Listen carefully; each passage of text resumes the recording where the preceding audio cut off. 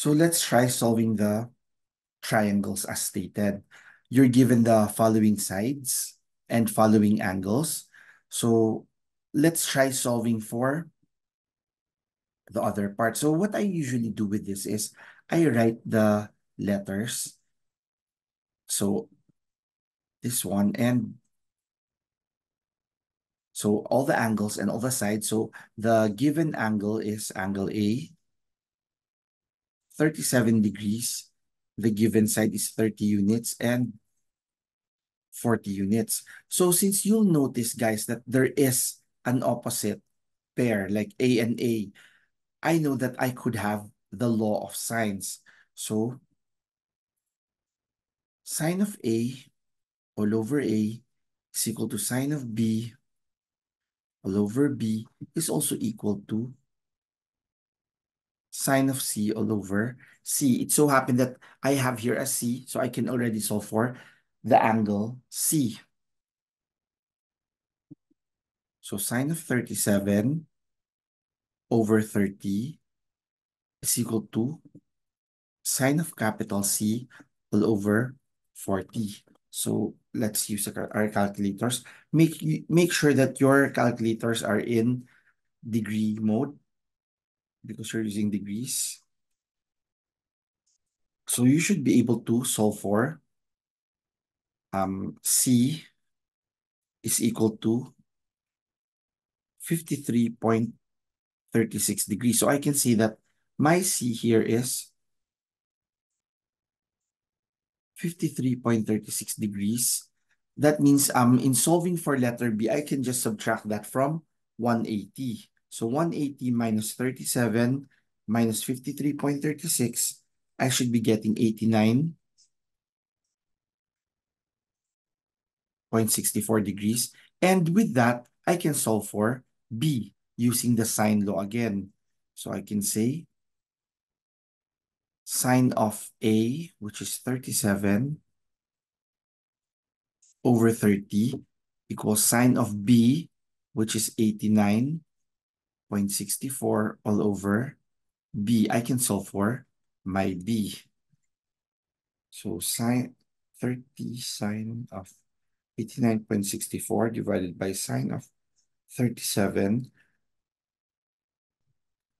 So you should be getting 49.85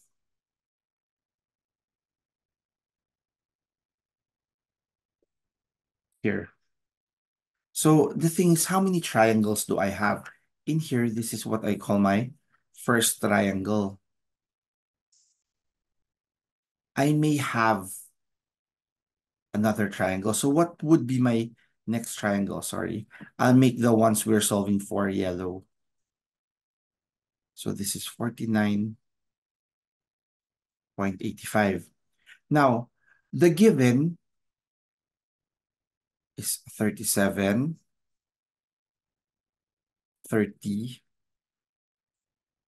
and 40.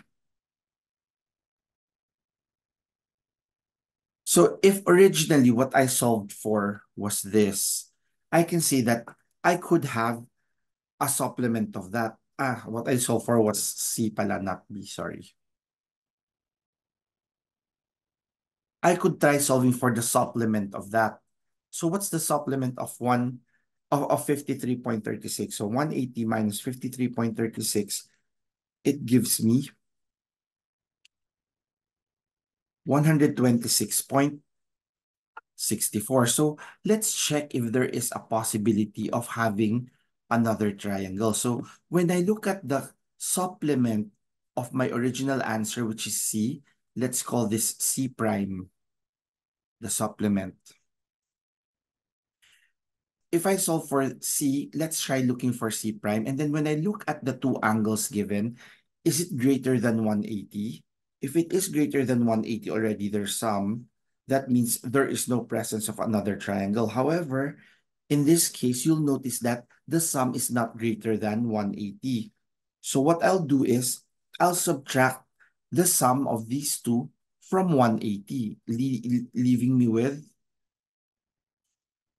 16.85. 36 degrees. So that means I can still form another triangle. This is the second triangle formed using the sine law. So this one was for the first triangle. So what's my solution for the second triangle? Okay. Sine of 37 over 30. And then what I'll do is yung C 126.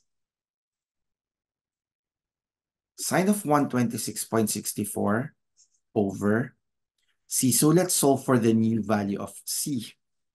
So sine of 37 divided by 30, sine of 126.64. The answer is 39.99, or let's just say 40. So here, you're given pala C. Sorry. What I need to solve for is B na lang pala. Sorry. So see, kahit na sinolve natin, that means it's correct. It still gave me a C, that's 40. But then what I need is B lang. So sine of B, which is 16.36 over B. So let's solve for B. 14.04. So that means here, the new angle is, the new side is 14.04. So that means you have two potential triangles for this problem. So the parts are written here. So the first triangle, it has the parts 37, 89.64, and 53.36 as angles, and the sides are 30, 49.85, and 40 correspondingly. Whereas for the second triangle, the sides are 37, the angles are 37, 16.36, and 126.64. And then the sides are 30, 14, and 40. Let's solve for another one. So here, you have an opposite pair already because you have angle A and side A. So again, what I'll do is I'll write all the given. A, B, and C, and sides A, B, and C. I have angle A as 110, side A as 28, and side B as 15. So what I'll do here is, in here, since you're just given, solve for the triangle, already one triangle, unlike previously, maybe we can have more than one triangle. In here, let's just solve for one. So sine of A over A equals sine of B over B. So let's solve for angle B. So that's going to be 15 times sine of 110 divided by 28. And then, so you'll have here, sine of B is 0.5034. You can solve for B by getting the arc sine. So shift sign of the answer is 30.2256. So I'll just write up to the two decimal places. 23 degrees. Okay. Now, I know that in order for me to get C, it has to be just subtracted from 180. 180 minus 110 and minus the answer, I'll have 39.77 degrees. So now I can already solve for side C because I have the angle C. So sine of A over A, sine of C over C. So C is basically 28 sine of 39.77 over sine of 110. So let's calculate this.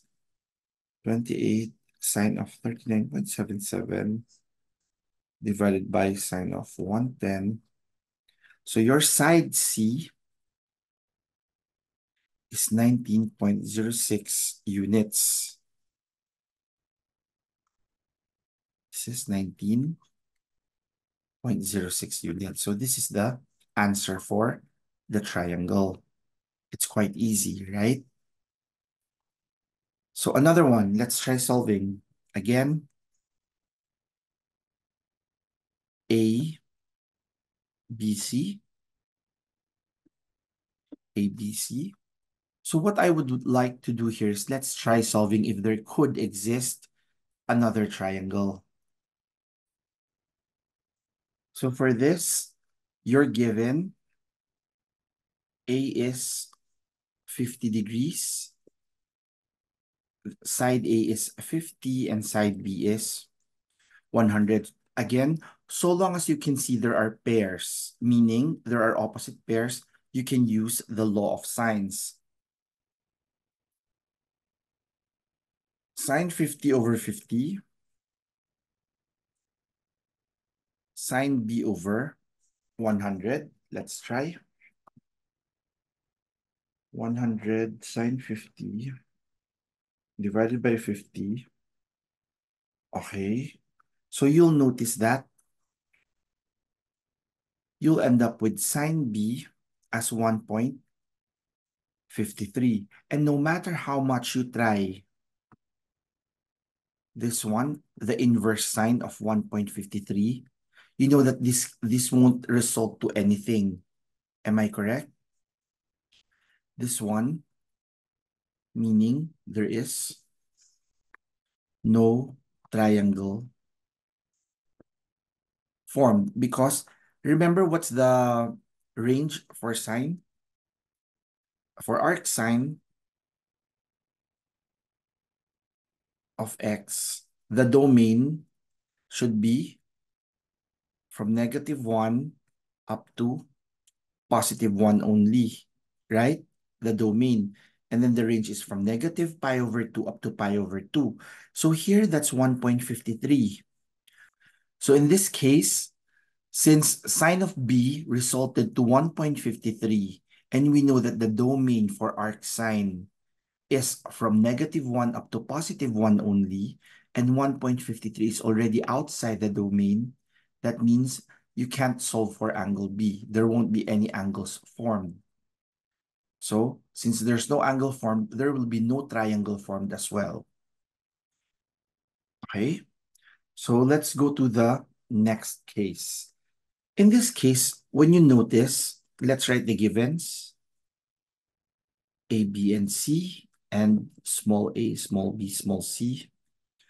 So, given angle 53 and given sides 3 and 4.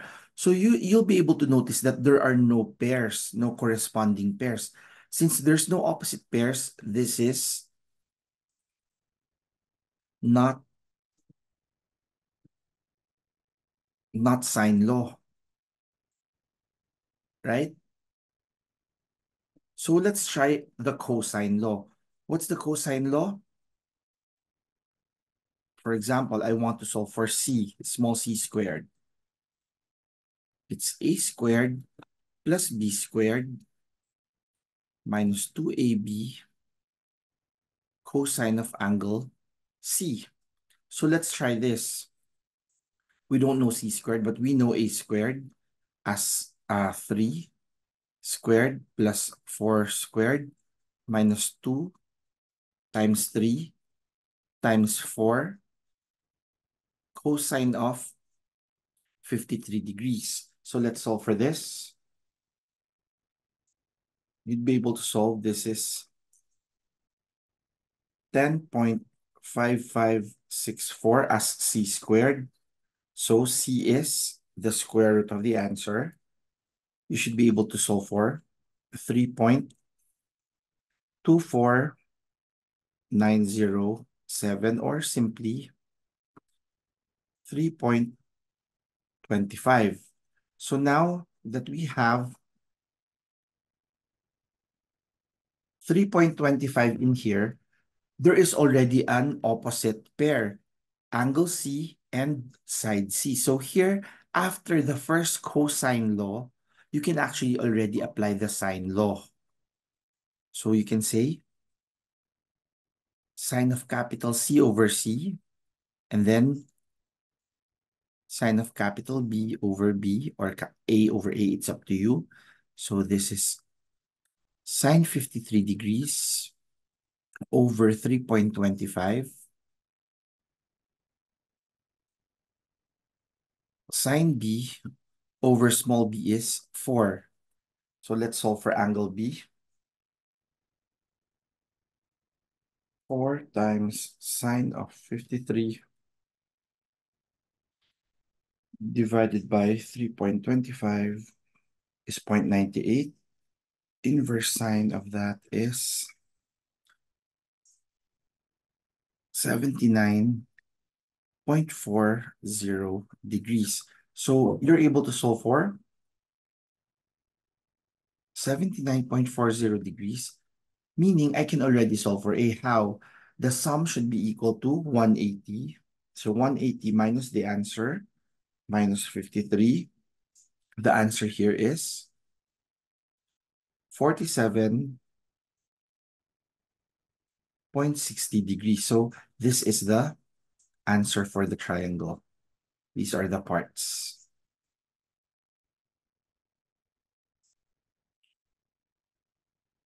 You understand? So again, not sine law. This is what you call the cosine law being applied. So that means in case number 3, if it's side, angle, side, you can never apply the law of sines anymore because there's no opposite pairs. Let's try another one. In this case, again, look at this. It's SAS. So what do we need to solve for? Side A. So let's write the cosine law for A. A squared is equal to B squared plus C squared minus 2BC cosine of angle A. So let's just plug in first the values that we have. B is 8 squared, C is 2 squared minus 2 times 8 times 2 cosine of the angle A, which is 88 degrees. So let's solve for this. 8 squared plus 2 squared minus 2 times 8 times 2 times cosine 88. This is 66.883216 as A squared. Therefore, A is 8.1782. Or if I just copy the first 2 decimal places, that one. All right. So we have all the, let's write the parts on the side. A, B, C, and A, B, C. Capital A is given as 88. Small b is given as 8. And small c is 2. Now, what we're solving for is small a, this is 8.18. And now that you have a pair, an opposite pair, you can use the sine law. So, sine of A over A, sine of B over B. So here, sine of 88 over 8.18 equals sine of B. We don't know what B is, but we know the small b as 8. So we can solve for angle B. The answer is 77.85 degrees. Let's just recheck. 8 divided by 8.18 times sine of 88 inverse sine of the answer. 77.8 na lang. Because earlier I did not round off. So let's just use here 77.8 instead. Because it's 77.7955. Okay, if it's 77.8, let's just write here 77.8 in yellow so that you know that what we were solving. So that means the last angle, angle C, can be solved by subtracting from 180. So this one is 14.2 degrees. Okay? All right. So in this case, you'll notice that is case 4. You're given all sides. So what we do here is, first, let's set up the formula. If I would want to solve for angle C, maybe we can say small c squared is a squared plus b squared minus 2ab cosine of angle C. So I can solve for that angle C, but let's just plug in what we can plug in. This would be 20 squared. A is 12 squared. B is 10 squared minus 2 times 12 times 10 cosine of angle C. So now the unknown is the angle. So let's solve first. 20 squared 12 squared minus 10 squared divided by 2. So here, 0.65 is equal to negative cosine C. Are you getting the same? I'm getting negative 0.65. So you can say cosine C is negative 0.65. And then you can solve for C by getting the arc cosine of negative 0.65. Therefore, angle C is 130.54 degrees. Were you able to get the same? Okay, so let's label the parts here. This is 130.54. We need A and B. Now, we already have an opposite pair because, again, if we write here, A, B, and C, we don't have the angles. Here, we already have C. And then you're given small a, small b, and small c. 12, this is 10, this is 20. What we were able to solve for is C, that's 130.54 degrees. So you can already use the sine law. No one is stopping us from using the sine law. So some of you might ask, is it okay to still apply the cosine law? Yes, of course. But then for me personally, the cosine law, there's more room for error in here because there's a lot of terms. So it's more prone to mistakes as opposed to the sine law where it's just, multiplication and division. So sine of 130.54 all over 20. Let's try A. Sine of A over 12. So let's solve for angle A. So you can solve for sine of A as 0.455961. And then getting the inverse sine of that, the answer for A is 27.1267 or 27.13 degrees. So let's just write here. Sorry, that's A. 27.13 degrees. I'll erase B. So A is 27.13. In order to solve for B, just subtract it from 180. The answer is 22.33 degrees. So this is the complete answer. All the parts of the triangle are here. Next, here. So again, with this, let's write first the given. So there's nothing given in terms of angle, but you know the sides.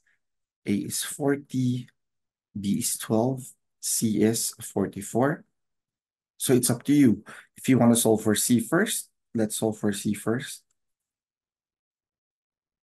C squared is equal to A squared plus B squared minus 2AB cosine of angle C. And then let's fill this in. 44 squared is 40 squared plus 12 squared minus 2 times 40 times 12 cosine of C. So let's try calculating those. So I was able to get cosine of C is negative 0.2. Therefore, C is basically the inverse cosine of negative 0.2. Are you able to get the same? Negative 0.2 as well. Therefore, your C is 101.54 degrees. Okay? So some of you might ask, why is it that for cosine, there's no appearance of another triangle? Because look at this. Cosine of C gives us either a positive ratio or a negative ratio. If it already gave us a negative ratio, we know that the angle C is already in the second quadrant because cosine, again, the answers are from 0 up to pi, right?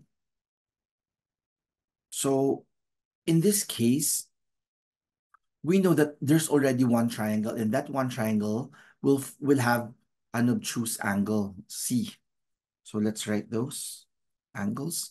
So 101.54. Now that you have a pair C and C, you can already use the law of sines. So if we would want to solve for A,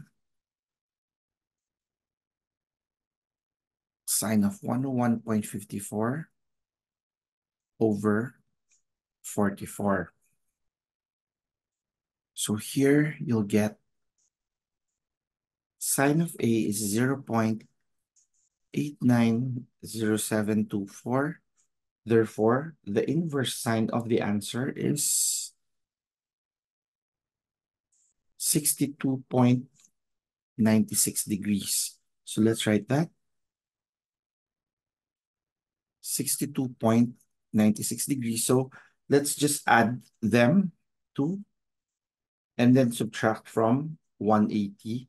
You should be getting 15.50 degrees. And this will be the parts of the triangle. All right. So let's go to the next. The next, basically, you will have the applications. Let's just have this for the cable car. A steep mountain is inclined 74 degrees to the horizontal and rises 3,400 feet above the surrounding plain. So 74 degrees with the horizontal and the rise or the height is 3,400 feet. A cable car is to be installed from a point 800 feet from the base to the top of the mountain. So from here, from the height, the maximum height, there is a certain distance here, which is unknown. And then from the base of the mountain, there is 800 feet. Find the shortest length of the cable needed. So this length. Okay. So for this, let's just redraw this on the other page, on the next page.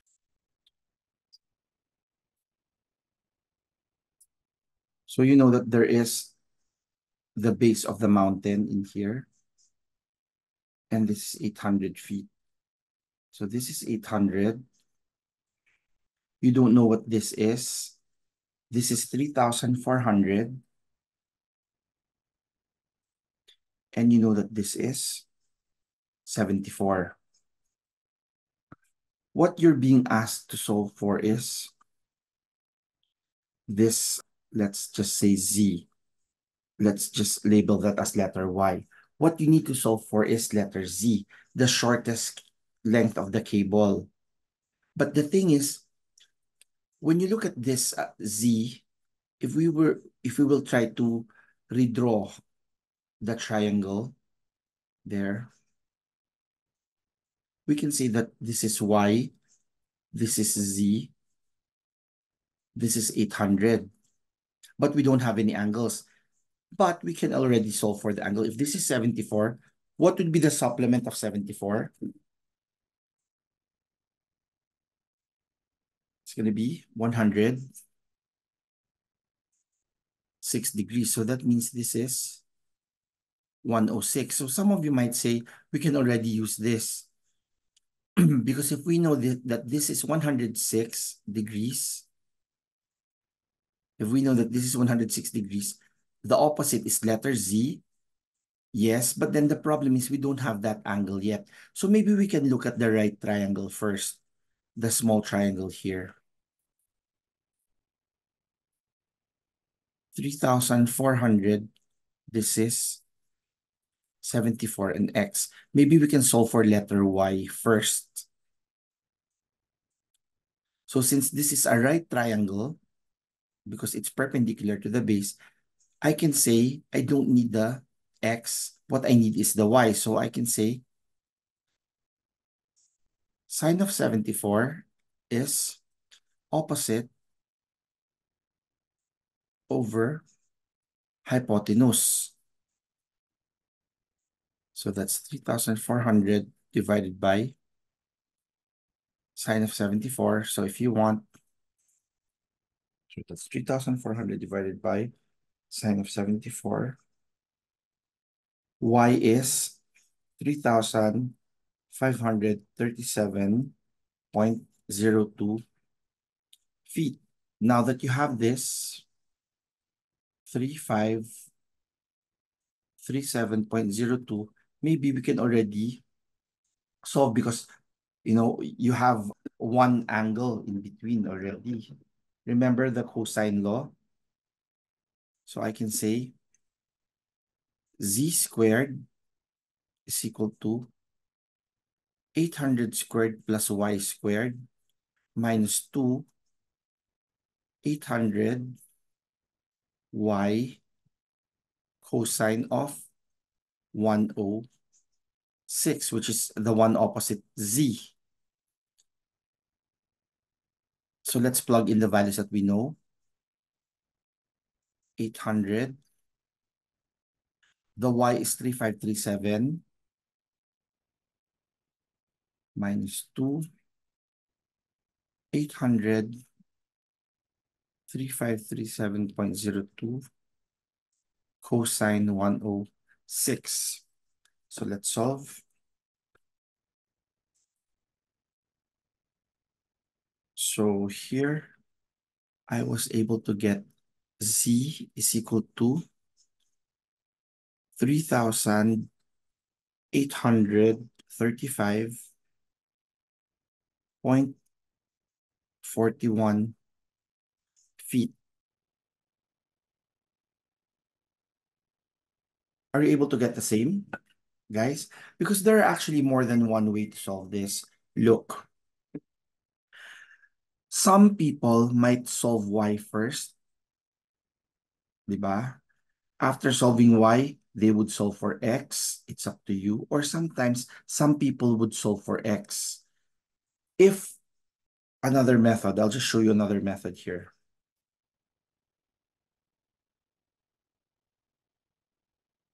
Method number 2, if I solve for X first, so I say tangent of 74 degrees is opposite over adjacent. So that means 3,400 divided by tangent of 74 degrees. I'd be able to solve for 974.93 feet. And then what I'll do is this. 3,400, and then this is 800 plus 974.93. So plus 3,400 squared, and then square root of the answer. So you can use Pythagorean theorem in here. I'll just change this to yellow para you'll know that there are two values. And then this is z. So z squared is equal to 3,400 squared plus 1774.93 squared.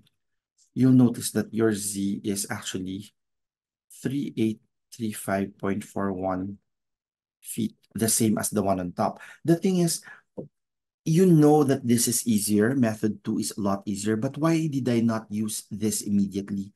Because the topic that we are at is cosine law. So what I did was after solving for one of the sides that I needed, I had to apply the law of cosines on top to solve for the side that I needed, as opposed to just utilizing right triangles. Because at the bottom, what I did was I just utilized the right triangle and applied the Pythagorean theorem. So there are two methods. Let's call this one method 1, the one on the left. Basically, what we did was there is an application of the law of cosines. Ito, method 2, it's basically just right triangles. Now, there's what you call course and bearing, especially in navigation. Sometimes this one, look at number 1, this is read as from the south, 60 degrees to the west, or sometimes it's 60 degrees west of south. So from the south, it goes to the west. Number 2, north, 10 degrees to the east, or 10 degrees east of north. Number 3, it's north, 50 to the west, or 50 degrees west of north. Lastly, south 15 east, or 15 degrees east of south here. So those are some of the ways of naming. Also, there's what you call a course. So it's any angle from north. Positive measurement is always clockwise direction. So a pilot flies in a straight path for 1 hour and 30 minutes. So say the path of the pilot for 1 hour and 30 minutes. And then she then makes a course correction heading 10 degrees to the right of her original course and flies 2 hours in the new direction. So that means there was course correction. This was the original path. She flew at a corrected path of 10 degrees. So I'll just use another color. So she flew for 2 hours in this direction. There's a correction of 10 degrees. If she maintains a constant speed of 625 miles an hour, how far is she from the starting point? So here, what's being asked, guys, is from this point up to that point. Let's say distance y. How do we solve for this? If we are to redraw exaggerated drawing, this is y.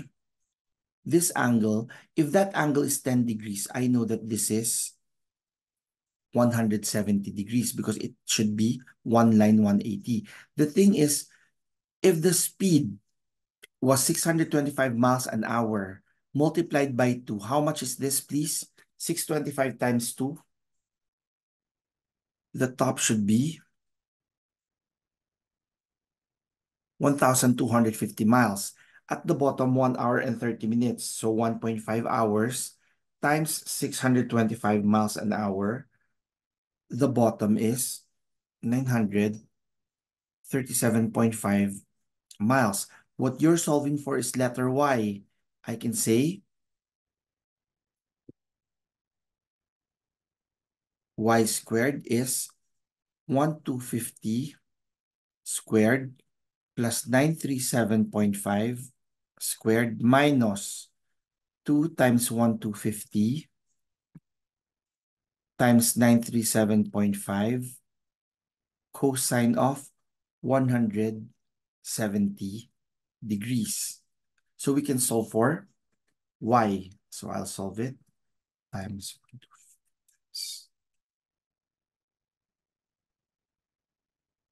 the y is 2179.35 feet. Are you able to follow? Okay. So ito it's essential that you know how to interpret the problem so that you know how to draw.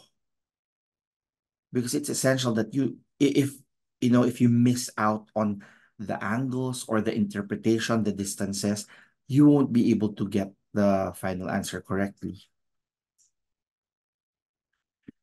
I leave this to you.